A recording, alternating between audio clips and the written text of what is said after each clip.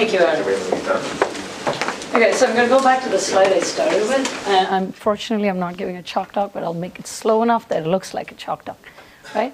So we started with two random variables, x and x hat. And then you can always write mutual information in this form and local differential privacy in this form. And something I'm hoping you may be able to get from this talk is maybe a bunch of measures that go from here, and then there's maximal leakage, and then there's LDP, and maybe epsilon delta, maybe Renya, I don't know. That's our hope. So I'm going to go back to maximal leakage for a minute. I think you know it, so I'm just going to put it in here. Most of my slides will go in this fashion, step by step.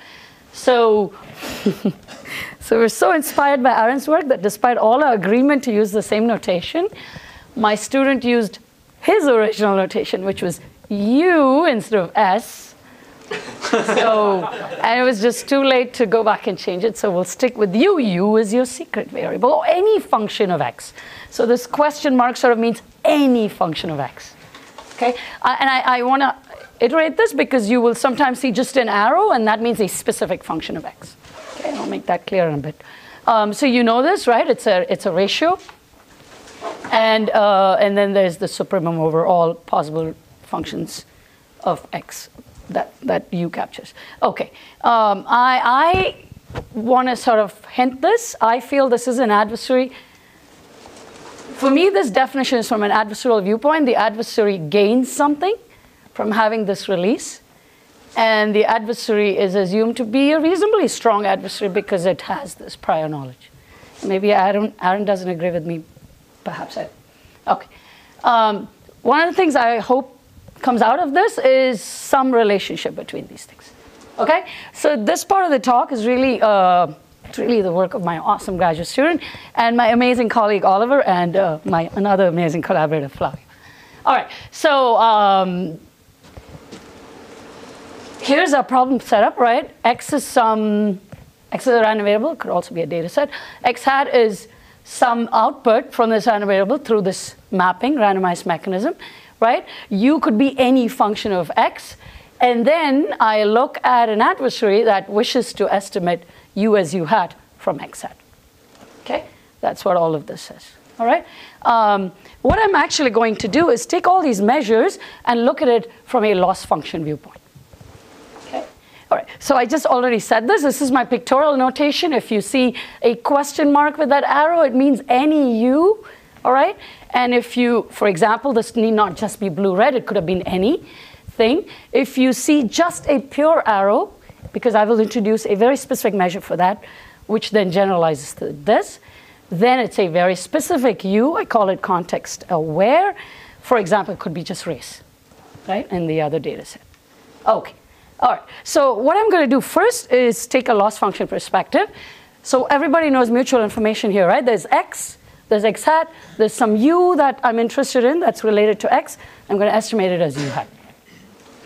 Okay, so I have this Markov chain. Okay, so here's a loss function I'm going to look at, log loss, right? So the adversary is using this loss function. This is what it wants to minimize. Right? So it makes an estimate of U as U hat, right? Of U hat as some U given x hat, and it takes the log of the negative log of that, right? So immediately what the adversary strategy is the one that minimizes this loss function. Yes? Okay. So here's a definition of what the adversary gains. It's so obviously this is going to be smaller than without having this x hat. So it's the gain or the decrease in the loss, the regret, as a result of having x hat. Okay. So you work it out, you get the mutual information between U and x hat. Okay. All right. So from the data processing inequality, I take a supremum over all possible such U's, I get mutual information. So in some sense, if I'm minimizing mutual information, I'm actually doing some kind of learning algorithm where I use log loss as the regret function. Okay? And the learning algorithm is perhaps even learning the distribution empirically in some application. Okay. All right, so basically what this means is that this is an adversary that's refining its belief, and its inference gain is really just the mutual information. Okay? All right, so now I'm going to give you a loss function perspective on maximal leakage. Okay, so now if you take the loss function as the probability of guessing error, right? So this is the probability of correctly guessing, 1 minus this is the probability of error. Okay? Then if I minimize this, on average, right? So the optimal adversary strategy is to pick the one that minimizes, and you know what that is. That's the best guess, right? The loss function then becomes a 0-1 loss function.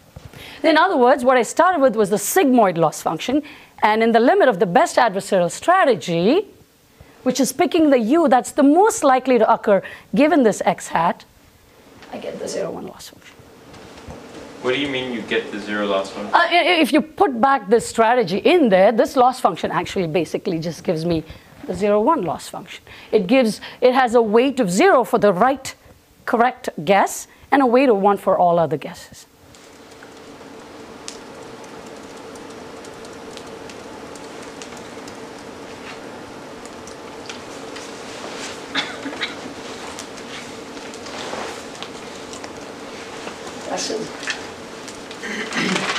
Why didn't you start with the 0-1 loss function? Why didn't I start with the 0-1? You started with a soft loss. Right? No, because actually the loss functions are all soft losses. And it's only in the limit. I mean, even in the universe of loss functions, I mean, this is just the sigmoid loss function. And it's only when you put the right strategy in place do you get 0-1.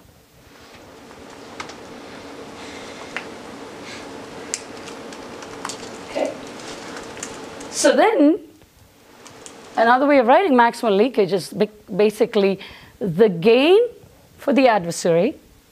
So this is what its loss would have been. So it's a slightly different way of writing it. Here I take the, it's a log of a ratio of two things, right?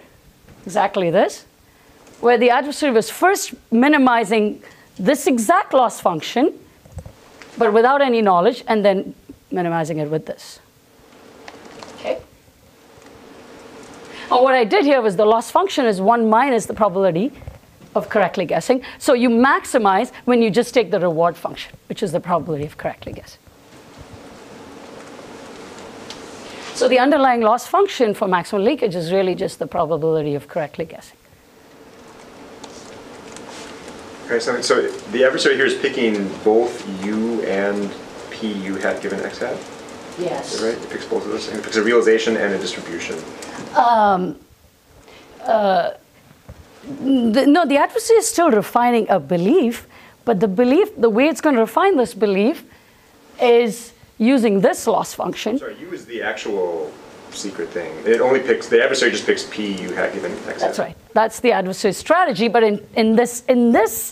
for this particular function, the adversary strategy boils down to actually a point instead of a belief. It's one final answer. It's a hard decision instead of a soft decision like it was for mutual information.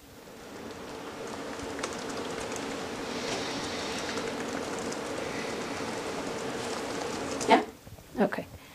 Any other questions? Yeah, so I should have put that supremum in there. I want to put the supremum in.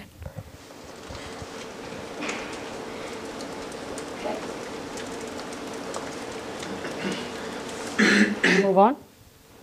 All right, so the way I look at maximal leakage is it quantifies the maximum inference gain that a guessing adversary. I think that's what Aaron called it, right? Okay, so here's a sort of a visualization of what we just did. If the adversary wanted to estimate something that's a binomial random variable, what it would do if it uses log loss, as is done in often learning applications, is get this soft decision at the end. Probably make a hard decision after that. But if you use maximal leakage, if you use 0-1 loss, if you could, then you would get this exact point.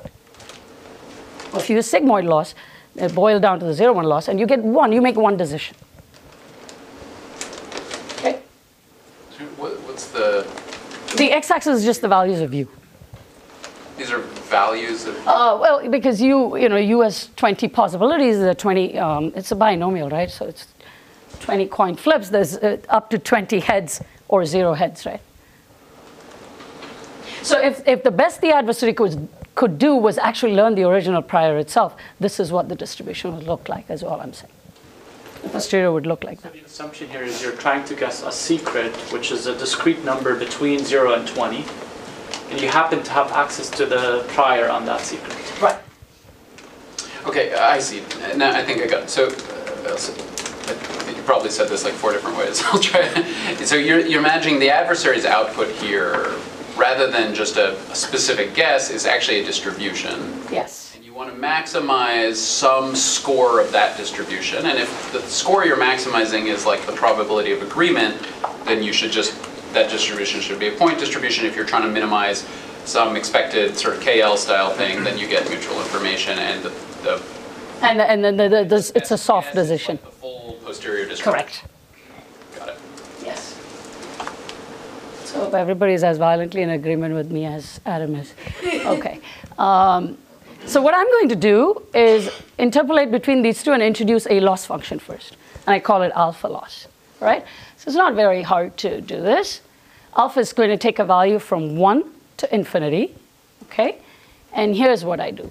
I'm still looking at a soft decision, a probability, but I raise it to this power, 1 minus 1 over alpha. And then I'm going to scale it by alpha over alpha minus 1.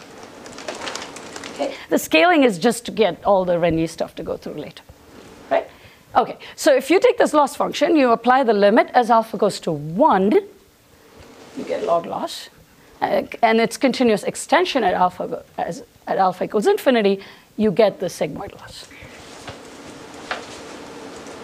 Okay, all right. So here's a plot of how that looks like. The same. So this is just as a function of the probability. From 0 to 1. So log loss is actually going to go off, right? It's nice and convex, but it also has a singularity at 0. And these other things. And in the limit, you can see the sigmoid loss just coming as a straight line. So the probability of error. Okay? All right. So I'm going to build a whole class of measures based on this loss function. It's not very hard to see now. And to do that, so keep in mind, this is sort of the probability of correctly guessing some exponent, some power of the probability, right? So I minimize this as equivalent to maximizing just that probability. Right? Just keep that in mind as you go along. Okay, so my information leakage is the scaled logarithmic increase in expected reward. So it's very similar to maximal leakage in that sense, right? So, but I'm going to introduce 2 measures. One where I say I know U and I'm only worried about a particular U, and other, or S, and other where I look at all possible random functions S, okay, of the data X. Okay, so I know all of you know this, but just bear with me because I think when you see those measures later, it might help you. Everybody knows Shannon entropy, and everybody also knows Rényi entropy, and Shannon is a special case of Rényi for alpha equals 1. And Rényi, the way the measure is it's actually like the alpha norm of the probability that's used to give you some measure of information. Right? Okay. Then everybody knows KL distance. And KL distance is a special case of the Rényi divergence for alpha equals 1. And so the Rényi divergence is sort of written like this. I could write it out, but this is what it is. And here it's really the expectation over this probability in the denominator. Right? The reason I'm doing this is just because these measures come up, so maybe some visualization might help. So mutual information can be written in a whole bunch of different ways, and through the KL divergence, and also as a minimum of the KL divergence for this output, and this output happens to be the marginal of the joint distribution of X and Y, right? That is the one that gives you mutual information. So as Aaron said earlier, when it comes to generalizing Rényi entropy to come up with some other versions of mutual information, there are many possibilities. So Arimoto was one who came up with this possibility. He said, why don't I just do it just the way Shannon did it? It's the difference of the Arimoto entropy for some X minus its the Renier entropy for some x minus the conditional Renier entropy of x given some release, say y. Okay, and this is already called. There's an A up here because it's in honor of Arimoto, who came up with this conditional Renier entropy measure. Okay, so the right way to just vaguely visualize this is as follows. This is a posterior, if you think about going from x to y. By the way, this doesn't have the same beautiful Shannon-like properties of it's not symmetric. Okay, so we go from x to y, and so you're looking at, for every output, the conditional of x, you take its norm, and you take that weighted sum of that. Okay, so this is a measure of information. It's called the Arimoto mutual information. So you can subtract this and this, and you get the Arimoto mutual information. Right? So another generalization is the Simpson that sort of came out of Aaron's talk. Aaron spoke about Simpson for alpha equals infinity. But you could look at Simpson for all alpha from 1 to infinity. For alpha equals 1, you get back mutual information. Okay. Simpson is defined very differently.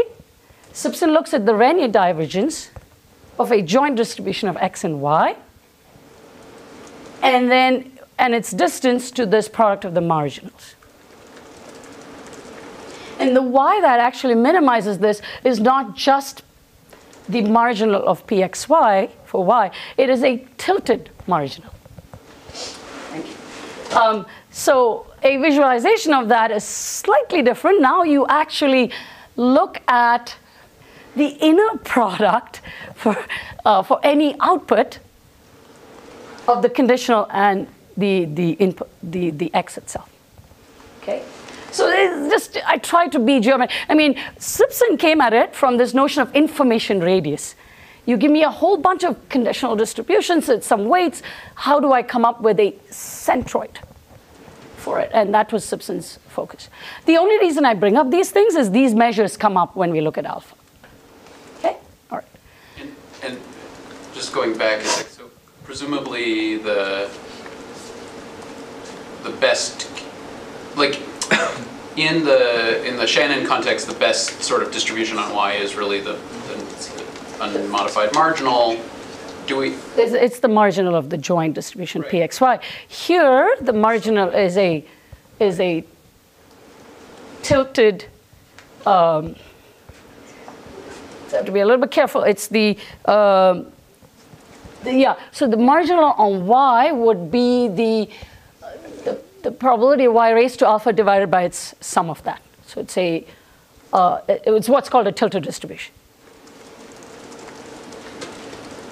That's what it should be. And then when you plug it back in, you would get this. Okay. So this alpha is sort of like a tilting. So visually, actually, okay, I'll get to it comes later in the plot. What you're doing with these loss functions is you're contracting something. I think I'll come to that in a few minutes. You'll see that. All right, so first what I'm going to do is I'm going to focus on a particular u, right? And use this loss function definition to come up with a measure, right? Okay, so here's my definition. So because I'm focusing on a particular u, I take a joint distribution of u and x hat. Okay, and there's an estimated u hat, which is the same support as u. So the alpha leakage from u to x hat is defined as follows. So the adversary starts with some prior knowledge, but now I take that probability and raise it to 1 minus 1 over alpha. When I release x hat, the adversary can do better, right? So I'm taking my reward function, I'm going to take its average and then find the best estimator. And then I scale it. Okay, all right. So, and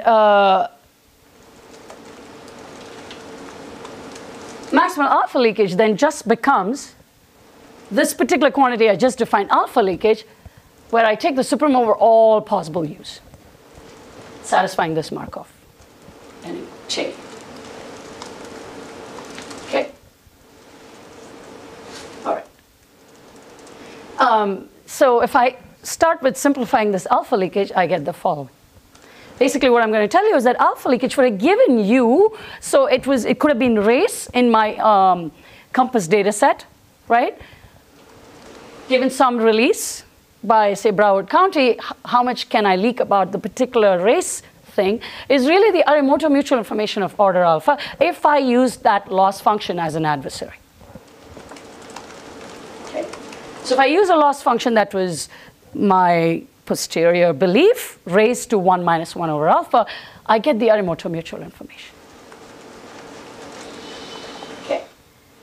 And how this comes about, I basically do this optimization and do this optimization, and then it's not very hard to see that for each optimization, the adversary strategy is just the tilted, this is called a tilted belief.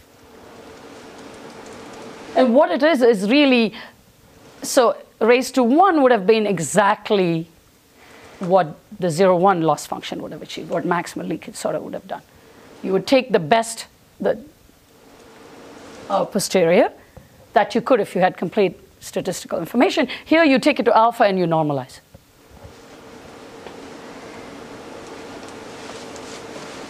Okay. So when you work this out, this just turns out to be the Arimoto mutual.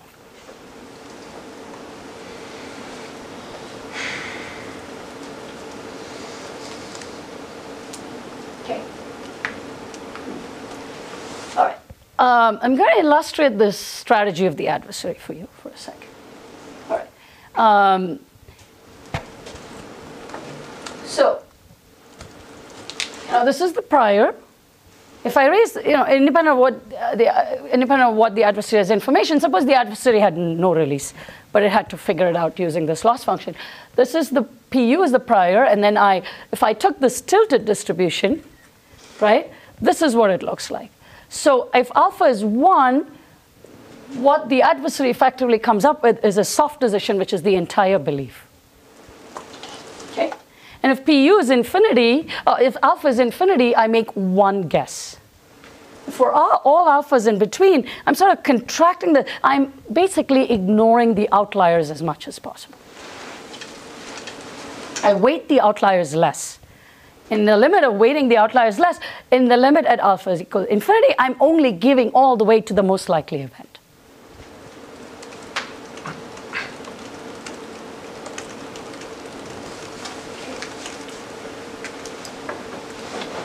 Questions?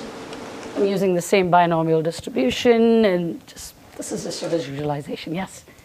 So I'm trying to understand like a interpretation of this alpha parameter. Somebody who's not so used to working with things like Renyi entropy. Okay.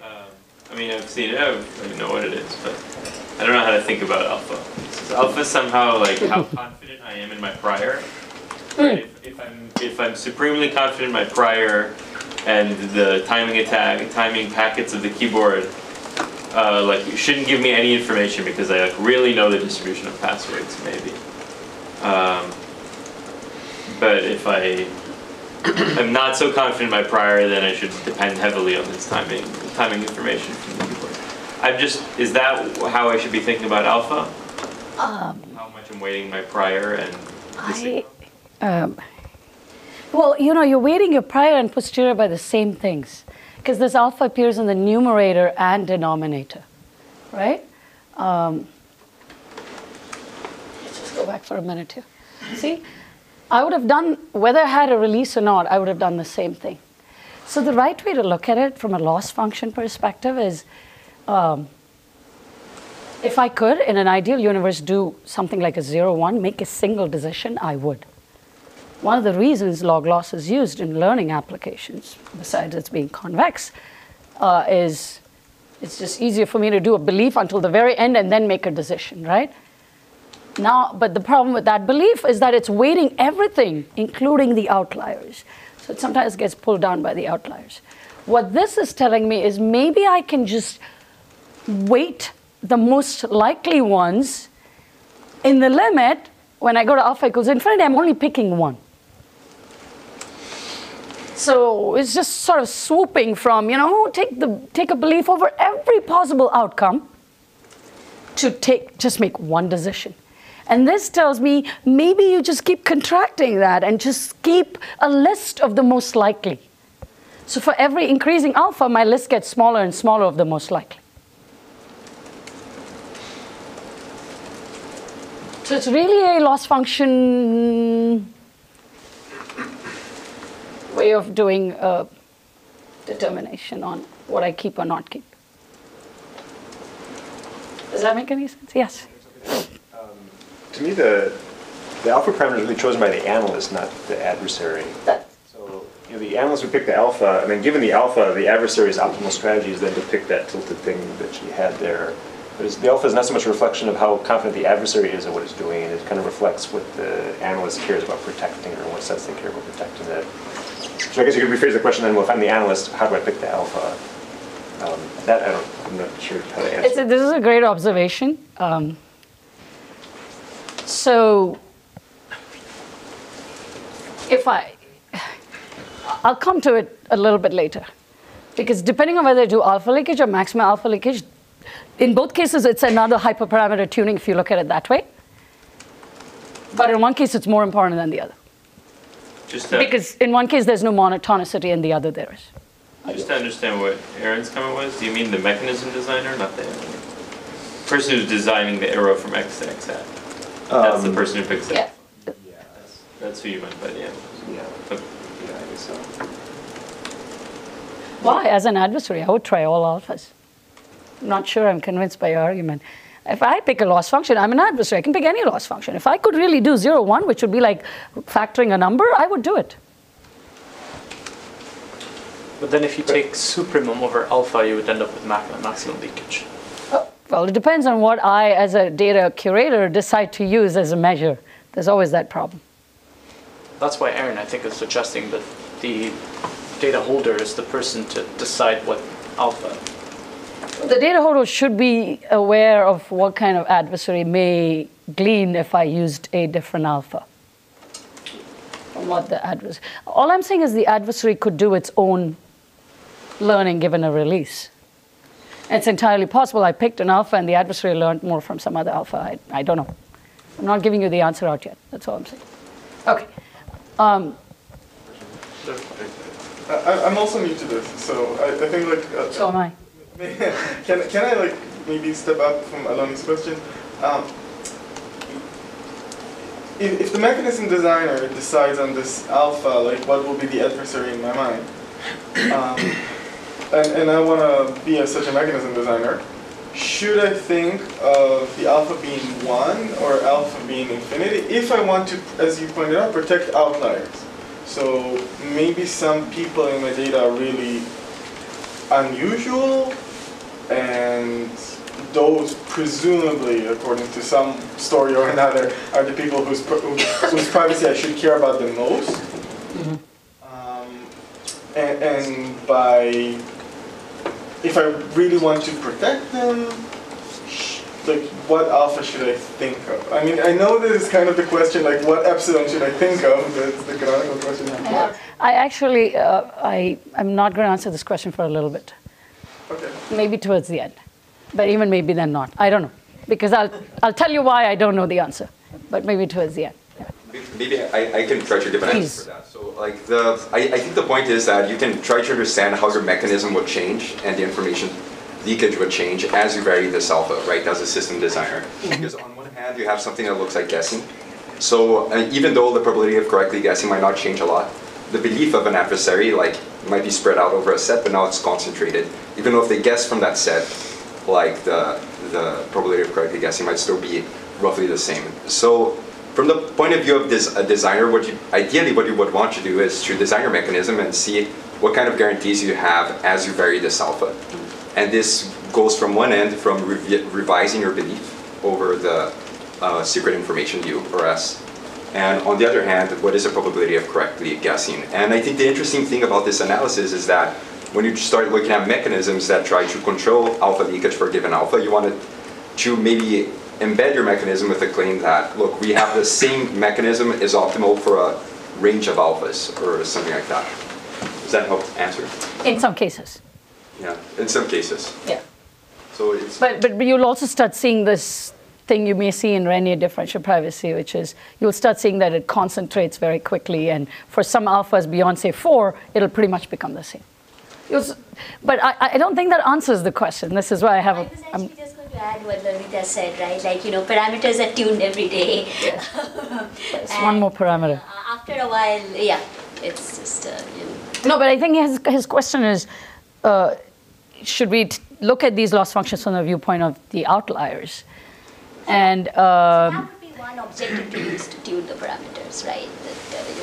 So. Right. So if I was just doing learning, I think outliers are actually a problem because they cause more errors. From that viewpoint, I brought up outliers. From a privacy viewpoint, I want to think more before I give you an answer. Let me put it that way. So why not finish and maybe it'll become a little bit clearer. I have a concrete question in mind, just a very vague one. So. Okay. It's not yet fully concrete here either, right? So, so maximal leakage is by definition taking alpha leakage for a particular U and then just taking a supremum, right, over all possible random functions. So now I can simplify alpha leakage, and I told you how to do that. That's the Arimoto, Arimoto mutual information. And then I can do the same for maximal leakage. Okay, there's a little bit of math in here, but I'm just going to write it out. So it's basically, because of the way you take the supremum, effectively it becomes just a supremum over all possible distributions with the same support, okay, as X. And so it's the Arimoto capacity, which turns out to be the same as the Simpson capacity. So those two quantities look different, but when you actually take a supremum over the input distribution or the X, I keep calling it input, maybe I'm just a communication theorist at heart, then you get, these two quantities become the same thing. That may not mean much, but in the limit, this is for all alpha strictly greater than 1. For alpha equals 1, because I apply the limit of alpha before I apply the supremum, I get back mutual information and not Shannon capacity. I'm just preempting your question here. Okay? All right. So alpha basically traverses this whole path.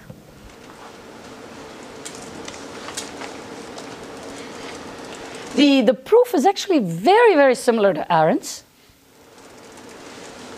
Very similar. And it has two parts to it. One is that for any U, the supremum of the Arimoto is equal to the supremum of the Simpson. This can sort of be worked out. And the second is not the Arimoto, but the Simpson satisfies the data processing inequalities in both directions, which is what you need.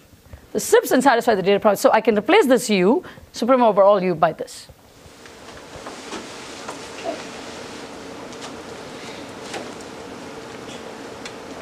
All right. And the achievability is quite similar too. I mean, I'm going to construct a U, which is sort of shattering. It's slightly a little bit more general than the shattering thing, but it's very similar. The idea is that X is a deterministic function of U. Okay. So where do we go from here? Yes? It would be invariant to the marginal for X for all alpha except for alpha equals 1 then. Yes. Is that right? Okay. Yes. Because of the way I took the limit. But also because of how mutual information satisfies the data processing inequality.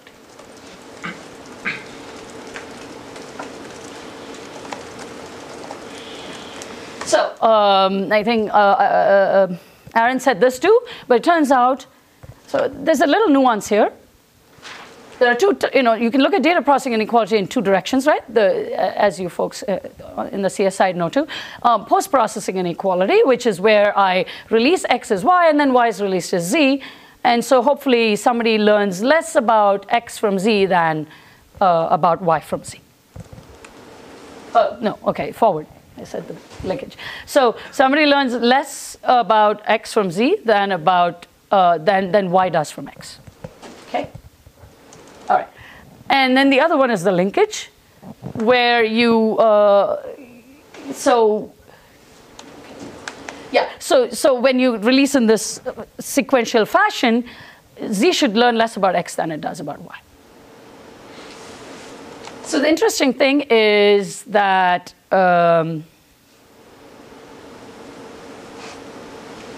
Here's what I will say. Maximum alpha leakage satisfies both.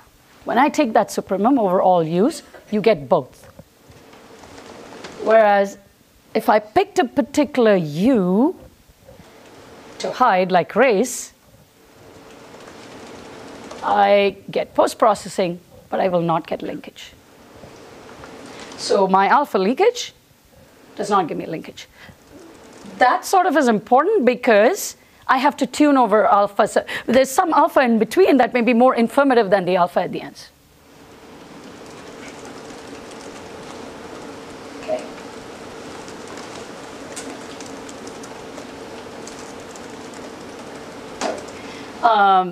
This composition is, yes? The statement in the known U, like the fixed U case, the statement of linkage would be that if you had a U that was kind of hidden behind both X and Y.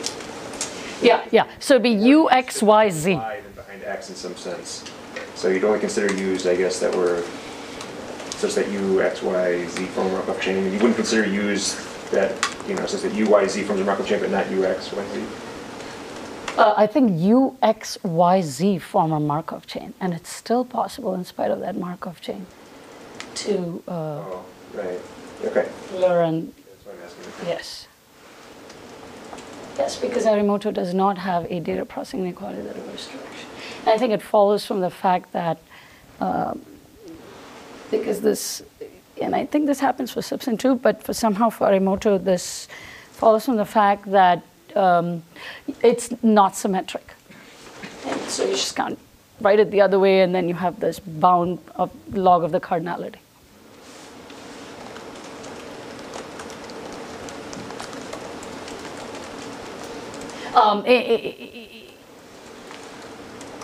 Simpson happens to satisfy the data processing inequality in both directions, even without the supremum.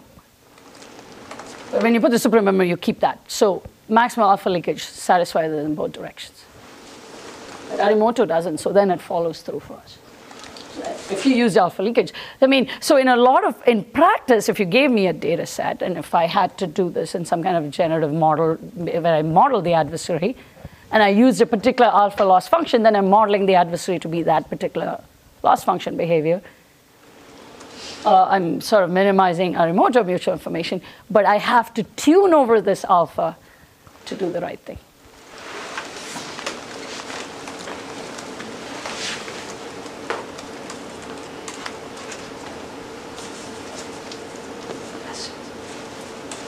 Okay. This composition is very similar to which he didn't even go over. It's very simple because it's a weak composition as viewed in differential privacy. I have a data set, I release it as, say, x1 hat, and another one as x2 hat, and suppose these two guys colluded with each other and had both x1 and x2 hat, then what I can say is that the total leakage will always be bounded by the sum of these two.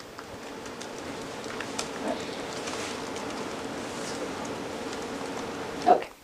It's not very, very hard, and actually, again, follows from taking these suprema and things like that in our expressions. Okay, so here's the thing. When it comes to maximal alpha leakage, when I give you a guarantee using my loss function approach for all possible functions u, then that quantity turns out to be monotonic. So Aaron had this bound. Mutual information is less than or equal to, and he also said it for capacity, is less than or equal to maximal leakage.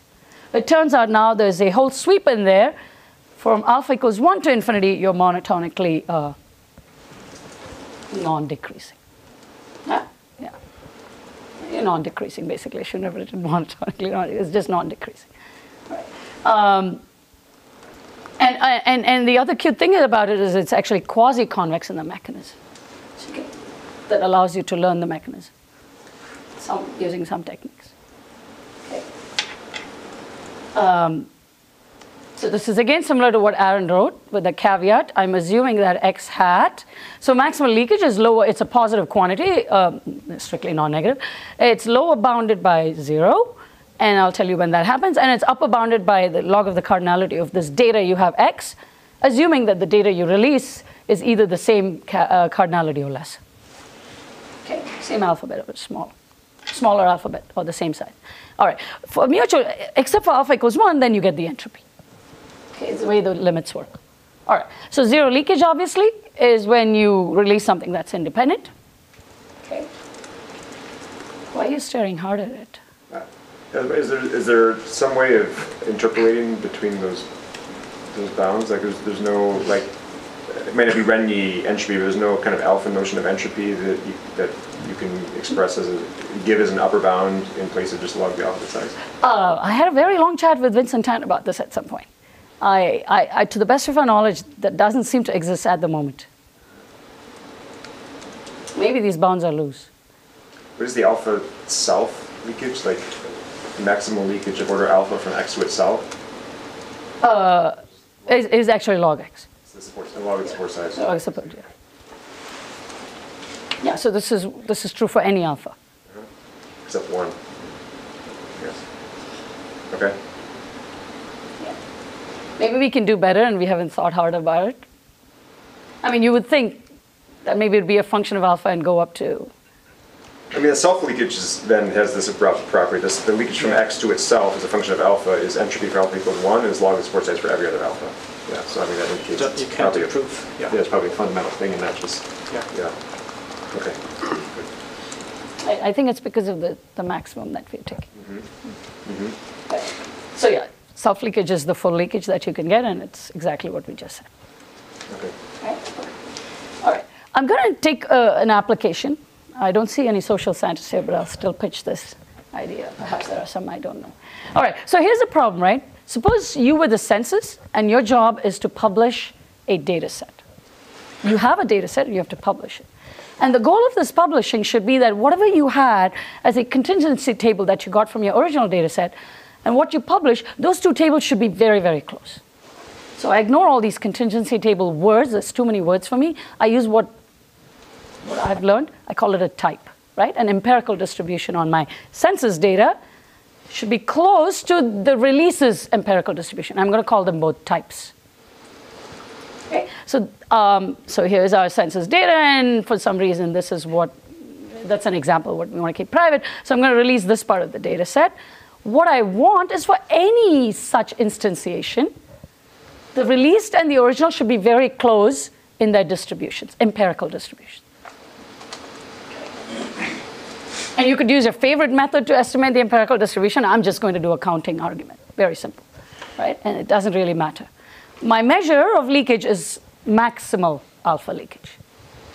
Okay? I call this distortion or utility as hard. Hard because it really doesn't depend on the distribution. You give me any instantiation with probability 1, what I release should be in a ball of radius with respect to the type. So whatever you release, the type of that, its empirical distribution should be within a ball of radius d relative to the original. Okay? I think this might be useful in practice, right? I mean, the census really needs to produce data sets for statistical value. So if I move too far away, maybe that might be a problem. Okay? All right. So these are the different instantiations that could happen from different years of collecting census data. Maybe we did it every year, you have all this. So for each one of these, I have to have the same guarantee. So this is not an average guarantee. Okay? All right. So the mapping is really independent of the distribution as a result of this, and you'll see that. Immediately, you see that local differential privacy is not possible in this setting. It's not too hard to see that, right? Okay. Now, what's the trade-off problem? It's going to be, I've written these xn's andyn's because I mean it's a data set of size n, and that's what I'm using to estimate the empirical distribution, right? So I'm going to map xn to x hat n. Really, the n's didn't matter, but we wrote it out that way, such that for each instantiation of xn and its corresponding mapping, it's within a bounded radius for the types, okay? Here's what happens. I'm going to give you the optimal mechanism, and then I'll tell you how to compute this mechanism, all right? The optimal mechanism is as follows. If I knew the output distribution is basically the output is going to lie within a ball of radius d from any particular census instantiation you're given, what I release. So what happens to it, the upper is really just normalized probabilities within that ball. So in other words, for every census you get, you have a bunch of releases that sit close by in this space. And this is how you would map to any of them. But how do I compute this output distribution? It turns out to be the solution, okay, to a convex optimization problem of the following form. So it's different for alpha equals 1 and alpha equals greater than 1. For alpha equals 1, it will depend on the distribution. Let's talk about alpha greater than 1 for a moment. Okay? It's really a convex. So there's some math in here, but what I want you to take away is that this solution is not hard to compute, right? And it really does not, it only depends on the support for alpha greater than 1. Okay. So I think it's easier to visualize this with an example. So let's assume the census only has a binary, n-length binary string that it wishes to release, right? So there are possibly n plus 1 types, right? N types.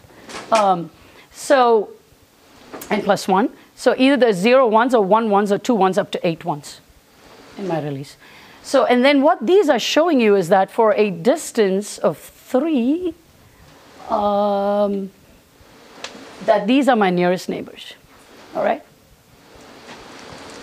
So there exists one release in here that satisfies, that minimizes this leakage, reveals the least about what the original x is and all functions of it, while preserving this distance requirement. And that's this. So I club all these into 1, and I club all these into 1. And I think it'd be this and this. This and this. This and this. Okay.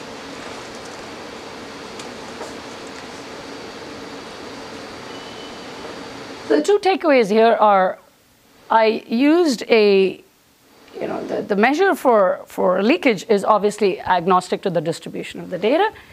The measure for distortion was also agnostic to the distribution of the data. It's a pretty harsh measure, strong measure. So what happens then is the only way to minimize both leakage and guarantee this utility was to sort of do the best you could by clubbing it. It's really like this is just a packing problem in some ways. Okay. All right. How much time do I think I have about 5 minutes or 10 minutes. Aaron didn't talk about side information, so I'm going to very briefly touch on it. Okay. Here's your visual for side information. You have your data set X, you're going to release it as X hat. Right? Obviously, you don't want this adversary to learn any function U. But now the adversary could have some Z that's obviously related, correlated with X, and perhaps even arbitrarily correlated.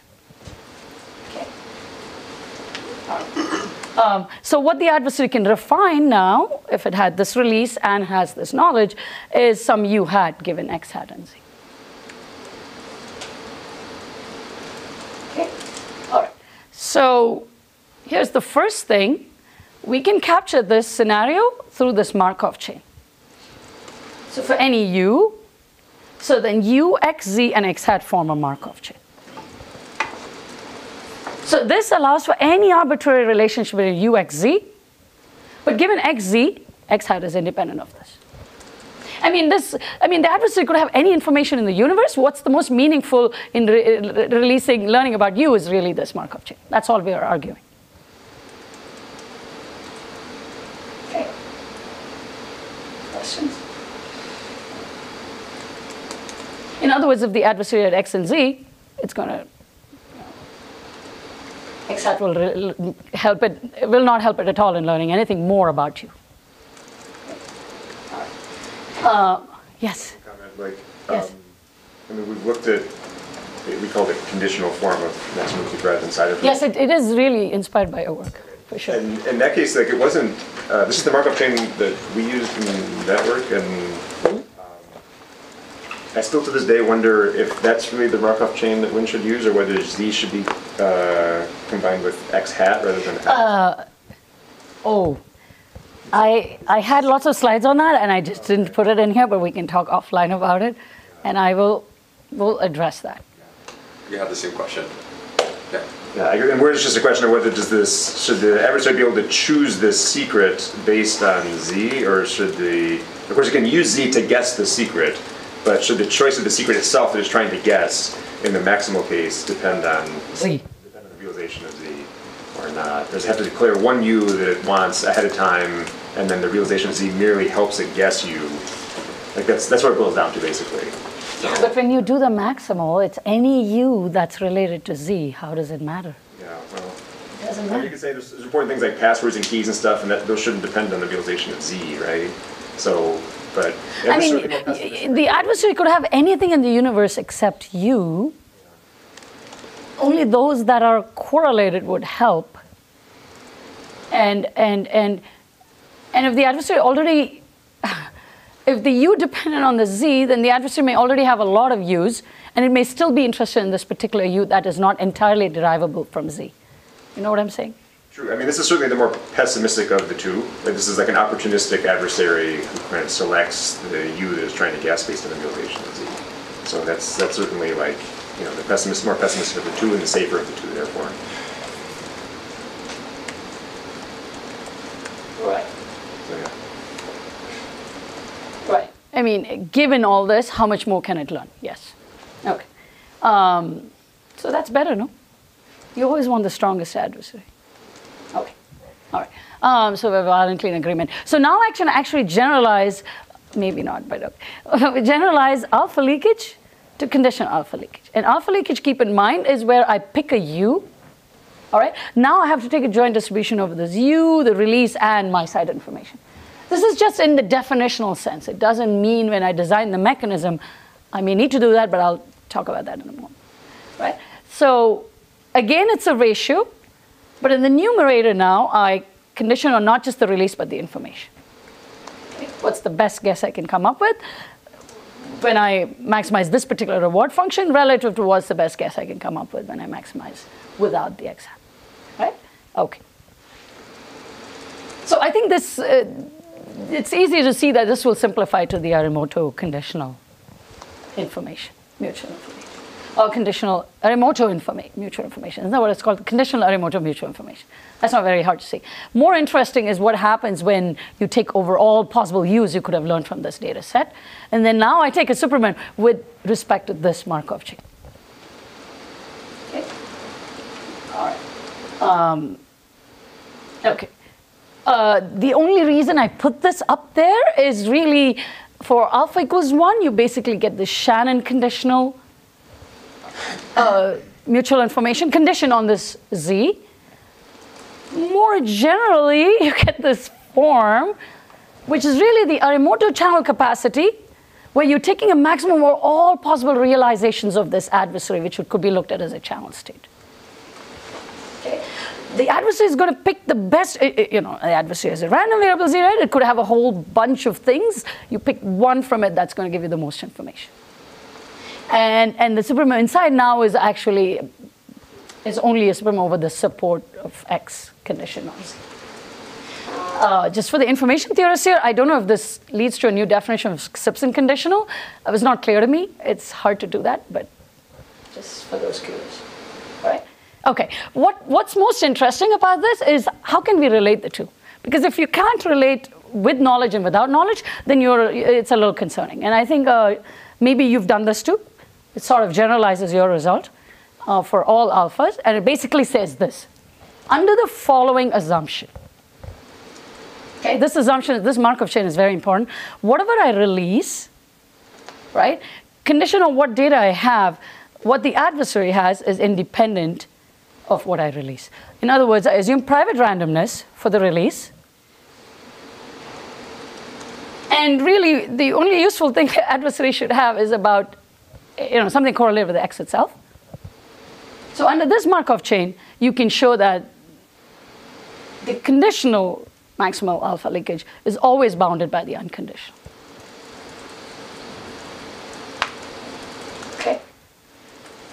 because this Markov chain actually simplifies the expressions on the previous. So what this means is that if I did not know what your adversary has, I could still minimize this leakage measure and we'll be okay. So the adversary could have any side information. Which is y. Is this supposed to be x hat? So it's generating y in the bottom? Yes. Is x hat? Yeah. Yeah. Happens to us. Thank you. Yeah. So what we mean is we have private randomness. Okay. Questions? I'm mostly done. Here's how I'd like to actually visualize this. Oh, there's an example here. Do you want me to do the example? It's very simple. Yes? Like 5 minutes. Okay. All right. So x is binary. And so a mapping from x to y is like a binary, x to x hat is a binary symmetric channel with crossover probability p. And really z, the way it's related to x, is through another binary symmetric channel with crossover probability q. Right?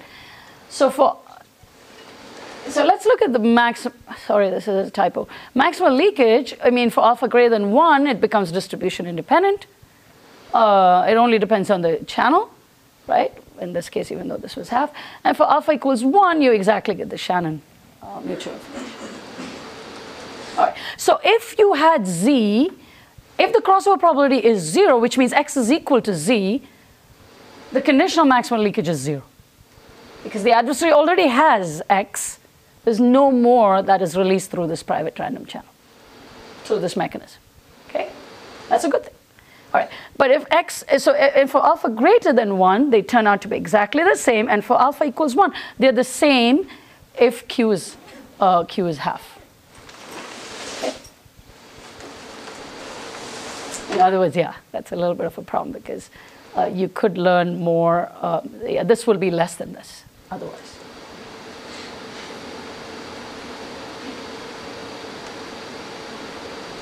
This is a toy example. Yeah. Okay. So what I want to do next is just visualize this in some way so you get something out of it. I think you sort of saw this. So the adversarial model in these measures, we're going from an adversary that just gets, refines a belief to it effectively contracts this refinement over a smaller and smaller support until it makes a one hard decision. So if you look at local differential privacy, I don't know if I can make a direct comparison, but it seems that the adversary is looking at any pairwise and making such a decision. Okay. Whereas here you look at the entire alphabet while you make the decision. I don't know. But I don't even know if you're making a hard decision. It's some probabilistic. So here's how the relationships go. So you have mutual information sitting right here. It actually depends on the source distribution. And then you have maximal alpha leakage, which is larger than this. Maximal leakage, which is larger than that. Local differential privacy, which is larger. There's this Renier, where we sort of have this relationship that we can prove. The Renier is also larger than maximal alpha leakage. And then there's this. What we haven't been able to entirely do with great success is relate these two quantities, but. So wait, which two depend only on the support of the source, the local and local Renier, right? Or, local Renier doesn't depend on the support of the source. I mean, it depends on the support of the output. I mean, it depends on the output, but not. No. All of these depend on the source only via its support. That's what I'm saying. I see. That's what you mean. Okay. Yeah. I mean, in other words, you're not using any input, the distribution of the data that you have to make a release at all in any of these cases. You only use it here. I see. Okay. Right. I see. So here, I guess what you're saying. Okay. That makes sense. So Q hat X is QX hat just takes into account the distribution.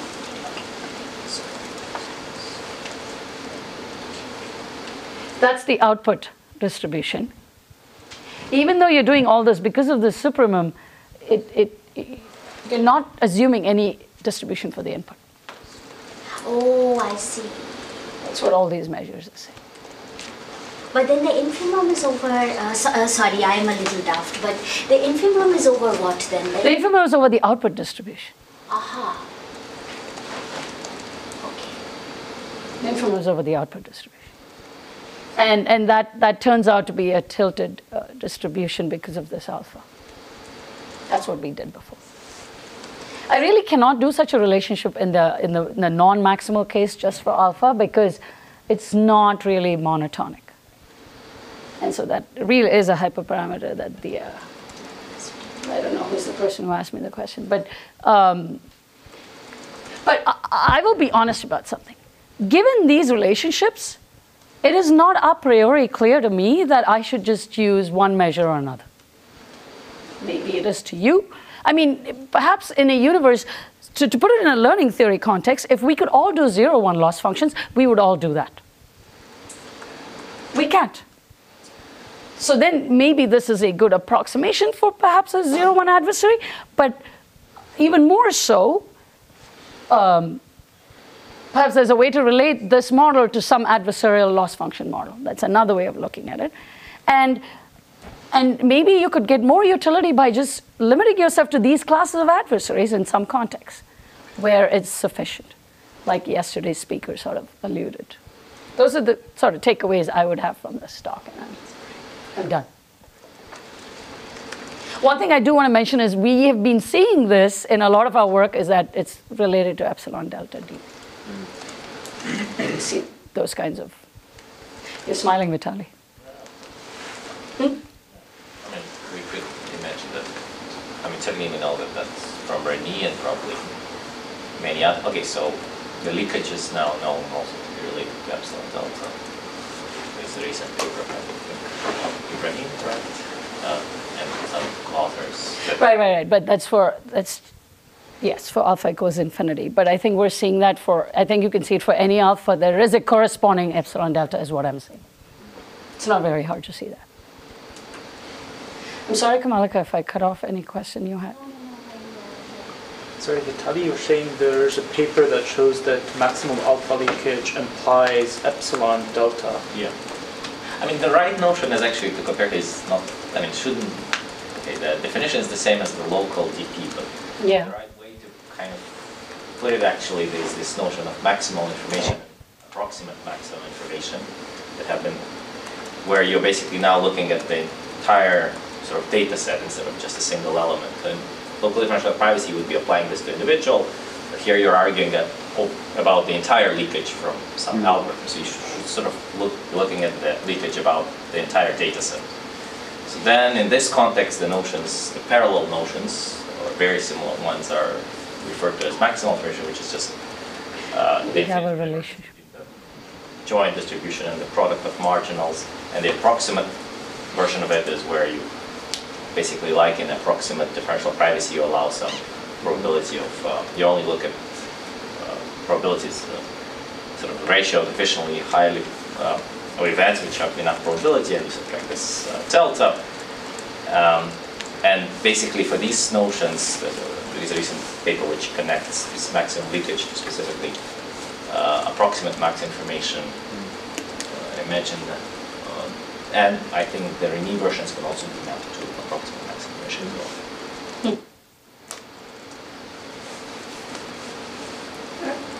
I'm done. And one question before we wrap. So is there, related to the choice of alpha question, like is there a kind of an application in 1.2 where there's like a relevant value of alpha that kind of jumps out at you as the right one, and that alpha is not infinity? No. So Oliver and I have argued about this for hours and hours, discussed this for hours and hours. I don't know if, I think my answer is, if you cannot implement an adversary in practice, I mean, I don't know what kind of adversary you want to give the best guarantees against. I think that's what you should use.